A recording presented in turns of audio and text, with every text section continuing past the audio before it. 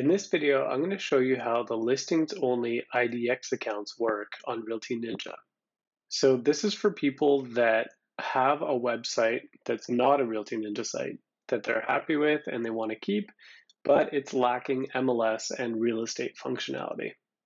So to get started, you want to log into your IDX account, check your email for your login information. It was sent to you when you signed up. Once you're logged into the back end, go ahead and click Manage Pages. This will show you a lightbox of the default pages that come with your account. On the right side, you'll see a few icons for page options and copying the embed code for each page. I'm going to go ahead and click View Embed Code beside Featured Listings. This takes me to a section that allows me to choose a size. I recommend just leaving the default for that. And then the embed code is listed below. I'm going to copy that code by highlighting it, and I'm on a Mac, so I'll hit Command C, but on PC you can do Control C or just right click and copy. Now this next step is different depending on what system you're using for your website. For this example, I've just put together a very basic website that I'm going to paste this code into. So I'm going to open my code editor, and this is for the featured listings, and let's say I just want it right there. So I'll paste in the code where I want it to appear and hit save. Then just for my little demo here, I'm going to open my FTP program, upload those files, and we can take a look. So this is the basic website I put together. I haven't reloaded the page yet because I want to just show you. So the elements you see right now would represent my existing non-RealtyNinja website. And then now that I put that code, I reload the page and the embed code appears where I've put the code in place. The way it works is an iframe, and it dynamically changes the height based on whatever content is inside of it. So for this example, I'm showing my featured listings, and that appears in list, grid, table, or map view. And if I click into a listing, I can see all the details of that listing presented to me nicely. Okay, now I'll show you how to do the same kind of thing for an MLS search.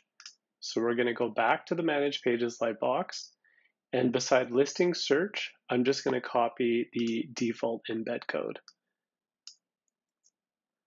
I'll do the exact same steps as before for a generic MLS search that just covers everything.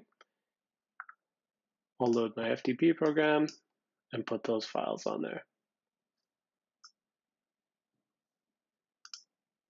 So this is what the search looks like by default, but if I start playing around with the parameters, then you can see the results underneath.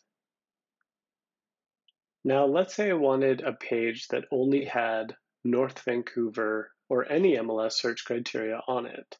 In this case, we'll say it's North Vancouver condos for sale.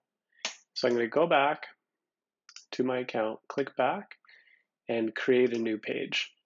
I'll type in North Vancouver condos for sale, and the page type is an MLS search. I'll hit create page. Next, I want to go over to this little icon here that will allow me to change the parameters on the search. When I click it, I can choose property type condos, and in this case, I wanted North Vancouver. And if I wanted to, I could go further and start playing around with some of the other options. For example, year built or square foot. I can change the default order, and I can do a bunch of stuff here. But for this example, I'm just going to go ahead with North Vancouver condos. Apply changes, grab that embed code, and repeat the exact same steps.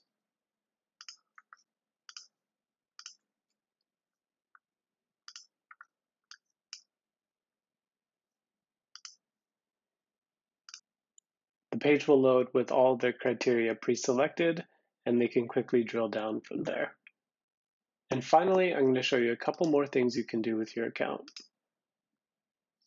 I'll close this lightbox, and I'll head over to this Listings tab. This tab will show you all of your own active listings, which are automatically imported into the account and kept up to date. You can also import additional listings from the MLS by typing in MLS numbers here and clicking Import. It will load those in and display them with the rest. You can also add listings manually to your website by clicking this link. You'll be presented with a form where you can fill it in with all the information that you have about the listing, as well as photos and PDFs. Now let's say I want to create a page called My Favorite Listings and just add a bunch of listings to it. I'll go ahead and click Manage Pages again, then Create New Page, give it a name, and the page type will be Listings. Click Create Page when you're done, and then click Done. Now if you go to the Listings tab, you'll see the new tab on the side called My Favorite Listings, and you can import listings by MLS number here or manually, and they'll appear there. And to grab the embed code, you'll go to Manage Pages, and right beside My Fave Listings, you'll see the View Embed Code. And you would just follow the exact same steps as we showed earlier. You can also do the exact same thing for buildings. You can add a building here and fill in the form manually, as well as create a custom group of buildings, or as many custom groups of buildings as you need. And lastly, you have settings for various things on your website.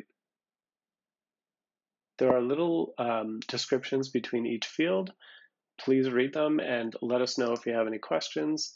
You can manage your contact information, social media, and you can add your own custom CSS and additional code that will be loaded with your IDX account. If you ever get stuck, head over to Help, and you can read our Getting Started guide, documentation, email us, or give us a call.